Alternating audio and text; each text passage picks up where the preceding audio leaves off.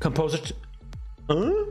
Oh, Rector, of course. We have Rector PHP as well, making our code pretty. So I'm going to type vendor bin Rector with -- dry run. Very important flag. Sometimes you have this big chunk of code, but you don't want to like Rector modify the entire code without your permission. So what you can do is type vendor bin Rector -- dry run. By the way, are you guys familiar with Rector PHP?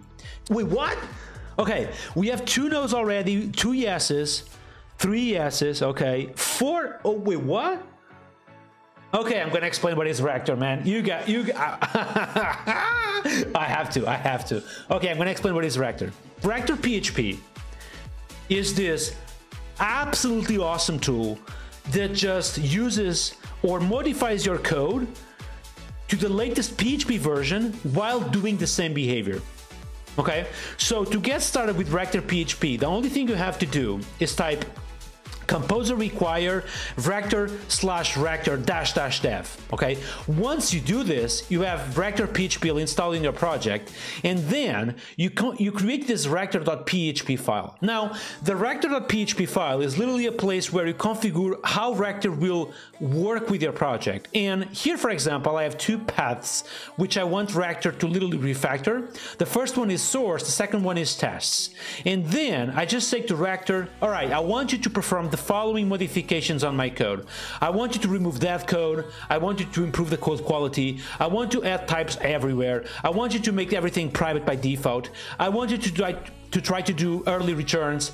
Oh my god, this is so cool, man. I use literally all the time. So let me show you something. So if I come here, for example, yeah, I'm gonna do something like this. Foo equals to a function that returns true. So if I do this, I think Rector will literally refactor these little 3 lines to 1 single line. So let's type vendor bin Rector so I can show you this. Please work. Come on, man. There we go. Oh, actually even remove the line because the code is not being used. Like, how awesome that is.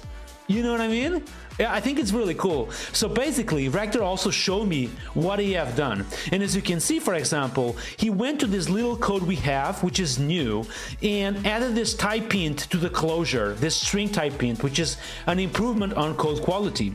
The second thing he did is adding this type int return type to the given function, which is pretty cool. And as you can see, do you know this variable we just added, this foo equals to function?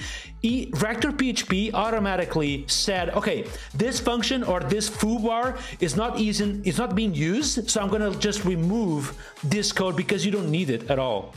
How powerful this is. Come on, guys. For those of you who have said that I don't know Rector, how cool do you feel that Rector is? It's really cool, right? Infinite power. Oh yeah, baby. Dripping Castle. Oh yeah.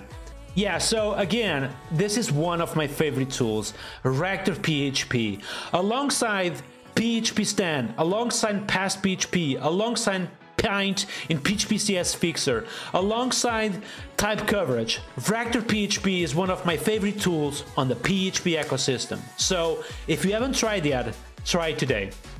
Like literally right now, we are working on a new project and detected 4 changes. Now imagine if you run Rector PHP on the legacy application. Even there is like this small emoji right here appearing, like how cool that is.